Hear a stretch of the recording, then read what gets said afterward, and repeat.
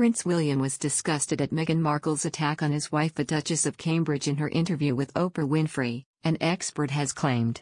Meghan accused her sister-in-law Kate of making her cry during a bridesmaid dress fitting and shared details of her apology with millions of viewers around the world.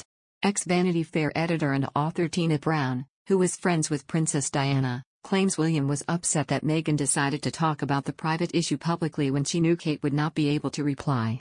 However, she claims things are likely to get a lot worse when Prince Harry releases his memoir later this year, and believes he will use its pages to go after his dad Charles and his wife Camilla, who Tina says he can't stand. However, she believes Harry won't hit out at the Queen or Kate, saying he's very fond of his sister-in-law. She told William was disgusted about Meghan's attack on Kate because she can't answer back. But that's nothing compared to how furious he's going to be when this book comes out. During the interview, Oprah asked Meghan about reports of a row at the bridesmaid dress fitting. Insiders had claimed Meghan upset Kate in a row about the flower girl dresses. However, Meghan used the interview to claim it was the other way around.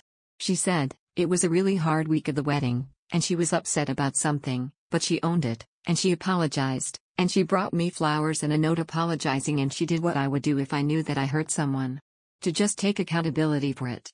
What was hard to get over was being blamed for something that not only I didn't do but that happened to me and the people that were a part of my wedding, going to my comms team, saying, I know this didn't happen. I don't have to tell them what actually happened, but I can at least go on the record saying, she didn't make her cry." She added, "Everyone in the institution knew it wasn't true.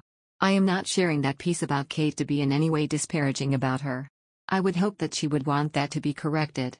However, she accepts that Kate may have been told not to negate the rumors, saying the Duchess is a good person.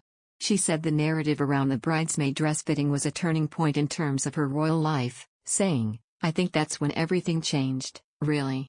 On the other hand, the decision to travel to the continent rather than the UK prompted a wave of backlash against the Duke and Duchess of Sussex, who are yet to introduce youngest child Lilibet to most of the royal family in the UK. The Mirror's royal editor, Russell Myers, tweeted that the move had raised eyebrows among Harry's family members as well as the public. He posted, "Harry and Meghan's decision to travel to The Hague for the Invictus Games has raised eyebrows among the royal family, amid the Duke of Sussex's claim he cannot travel to the UK with Meghan or their children as it is too dangerous."